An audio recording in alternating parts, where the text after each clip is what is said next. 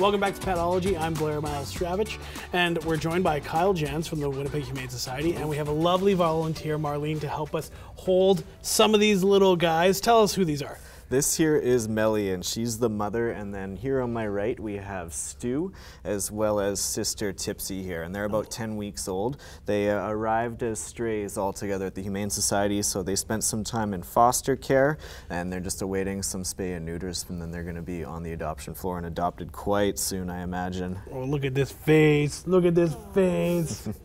So, Kyle, tell us exactly what are all the things, which of course are a lot. What are some of the biggest things the Humane Society does? Well, I mean, when people think of the Winnipeg Humane Society, I think a lot of people just think of a place where you can adopt an animal, but it's so much more than that.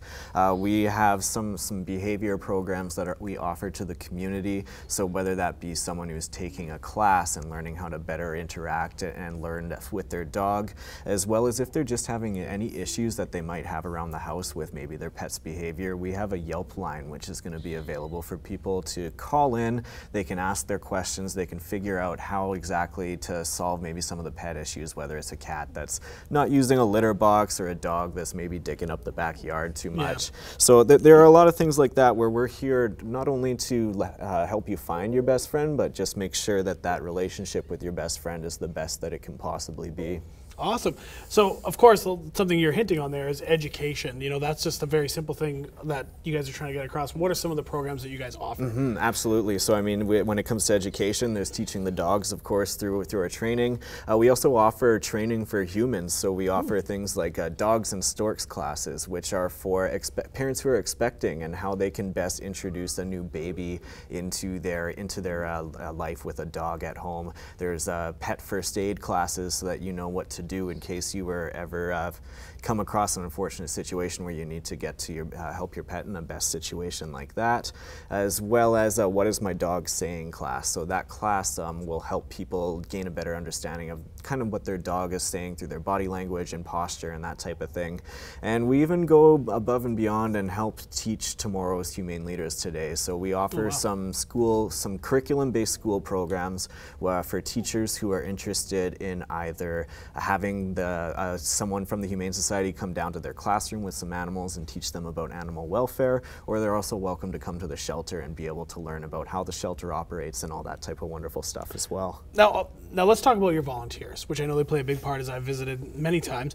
What are some of the great things that volunteers can do? Oh man, it's endless really. I mean, there's something there for everyone. So if someone's particularly likes cats, they can spend time cuddling some cats just like these ones here. We have dog walkers, so those are two of the most popular ones, or a lot of the ones that people think of when they think of volunteering. But there's also a lot of volunteers that we have that help us in the clinic and animal care in the back. Even in our accounting and in our office, they help with paperwork and filing donations. So literally there's a little bit of something for everyone there.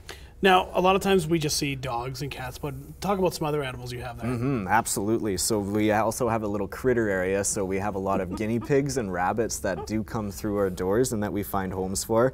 Gerbils and hamsters we've had. We've had a chinchilla once, which was a new one for me, as well as a variety of birds, from doves and budgies and cockatiels.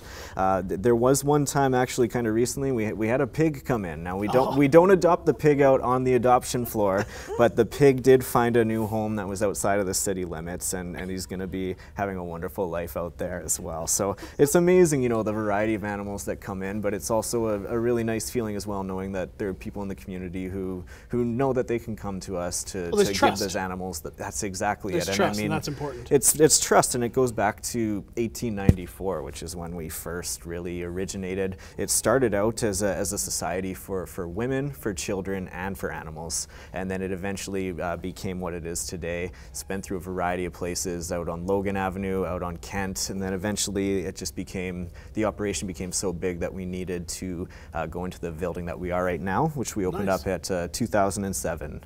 Awesome. Now, you know, I got distracted because of all the cuteness, obviously.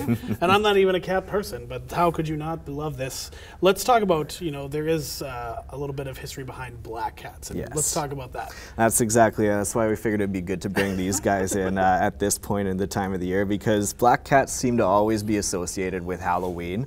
And in North America, there's a strange stigma around black cats where they just don't, people seem to see them as bad luck. But it's actually interesting when you look back in times like the Egyptian times, all cats, including black ones, were worshipped.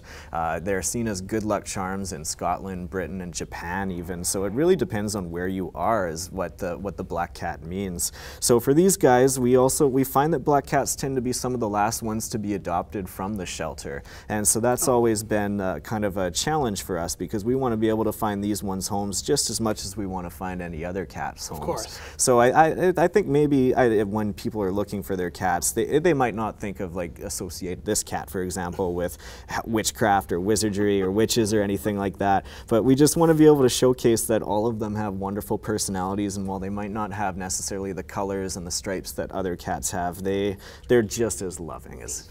Now, I think we already lost Marlene. Marlene is in love. I think that's what's happening.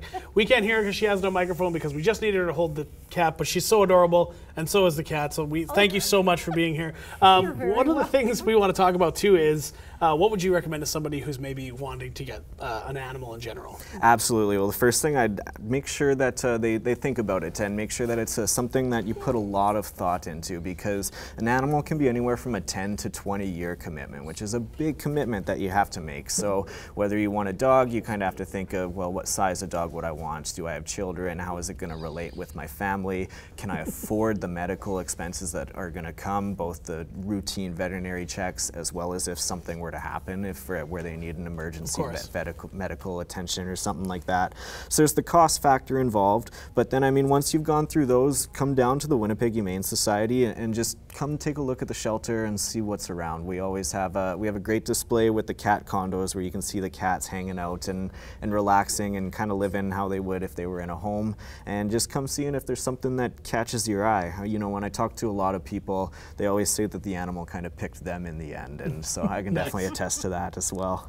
And that's one of the big things, all of this, no matter where you're going to go for whatever kind of new, you know, baby buddy you're looking for, is to get educated, and that's a big thing that we want to get across to everyone. And if you're looking to volunteer, maybe not necessarily at the Winnipeg Humane Society or anywhere with any of the rescues, you can always check everything online, but also if you want to check out how you can be like Marlene here, and you want to take part in volunteering on some of the great shows we have here on Shaw TV, if you want to be a part of Petology, or if you want to send us photos, you can send an email to createtv@shaw.ca.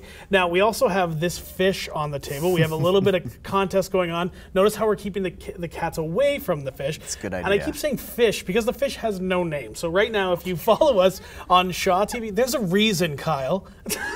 If you follow us on Twitter at Shaw TV Winnipeg and you hashtag Petology and you come up with a name, if your name gets chosen, you'll be able to feature your pet here on Petology in an upcoming episode. There's lots more to come on Petology. We're going to talk to our expert panel. So we'll see you guys in just a little bit.